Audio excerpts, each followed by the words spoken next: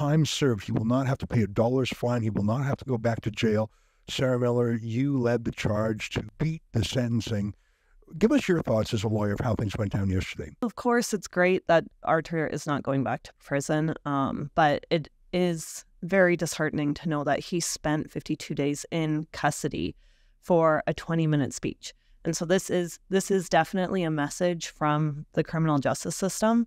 If you're going to speak at protests, your speech will or could at least attract criminal and penal consequences. I think the conviction itself is dangerous. Artur has given us instructions to appeal the conviction itself.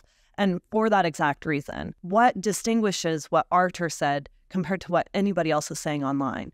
And how are we going to police speech in that manner? And this is really the first time that we're aware of that somebody has been convicted of simply speaking.